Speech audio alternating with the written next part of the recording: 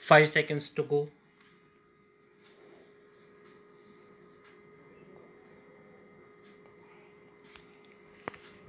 Start. How times have changed.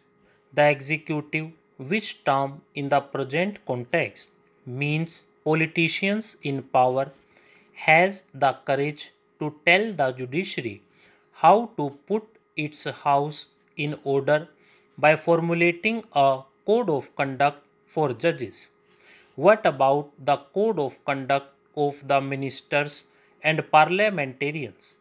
What about the code of conduct for the political parties during elections, often formulated but always violated? And what about the pervasive corruption in the executive? One would be inclined to tell the executive to practice honesty and uprightness before it preached, but one refrains from doing so because the sad face is that the judiciary has deteriorated beyond belief and one no more feels morally confident in defending the institution. Look at the waning public support for the judges and the judiciary. When three Supreme Court judges were superseded, there was strong public protest against the move, and there were lawyers, public men, and journalists prepared to stand up and be courted. When there was the move, the transfer of High Court judges, this was viewed in the correct perspective as a serious attempt further to discipline the judges. This instrument was liberally used during the emergency, though, because of the censorship, formal and informal, the fact of the transfer of 16 judges did not come to light. It was heartening to discover that there were brave judges in the High Court who were prepared to pay the price for their uprightness. The nation owes a debt of gratitude to them. The full story of how the government has twisted arm of the judiciary is yet to be told.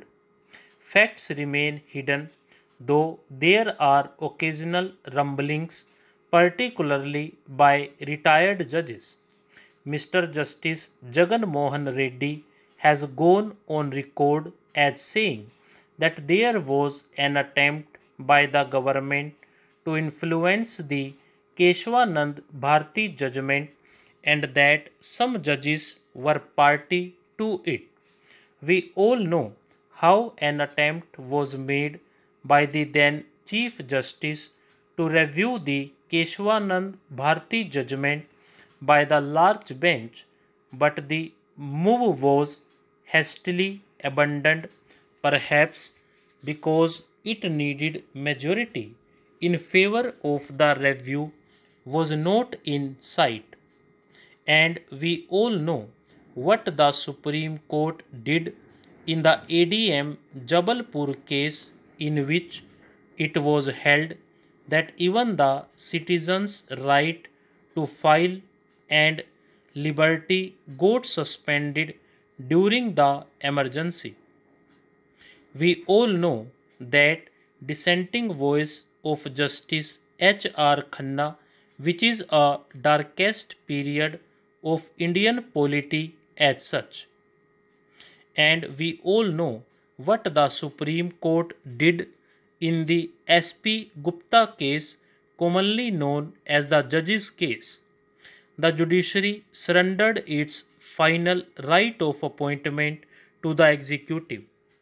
One of the unstarted reasons was that some of the judges constituting the bench had more faith in the executive than in their own Chief Justice. They critically talked in private about their judges, and the government not only gleefully grabbed what it was given on a platter but started reducing consultation with the Chief Justice into a farce. There was wheeling and dealing or casual consultation on the telephone. Mr. Justice Venkat was not consulted about the elevation of Mr. Justice Ramaswamy, now in the news, to the Supreme Court. The point is simple. So long as the public was convinced that the judiciary was more sinned against that sinning, at least the more upright people came to its defense. But when they found that the worst enemies of the judiciary were some of the judges themselves, they started losing moral fervor. Some of the retired judges did the rest. They spoke openly, day in and day out, about the fall in judicial standards and position. Honorable Chief Justice was persuaded that one way of cleansing the judiciary was to transfer about 80 High Court judges. A contempt case was moved against him in Mumbai, but the judgment went in his favor. Then there is Mr. Justice Krishna Iyer, who has been speaking bluntly about his robed brethren and their various acts of commission and omission. The question of judicial accountability is a pertinent one. The Constitution put the higher judiciary on a pedestal. A High Court or Supreme Court judge cannot be punished for laziness or inefficiency or both. He cannot be punished for his lack of knowledge of law. All that can happen is some comments by a higher court or a larger bench. And it is becoming increasingly clear that he cannot easily be punished for corruption either. He has to be impeached through a difficult process, now made much more difficult by the Supreme Court through its ruling on the subject.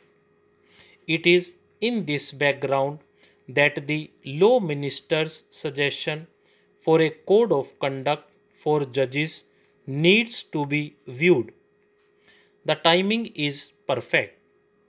Public sympathy for judges is virtually non existent, having rested all it wanted on matter of appointments and transfers. The executive is further trying to humiliate the judges by focusing public attention on their more soft sides, and the points chosen for the proposed code are empirically based. Stop.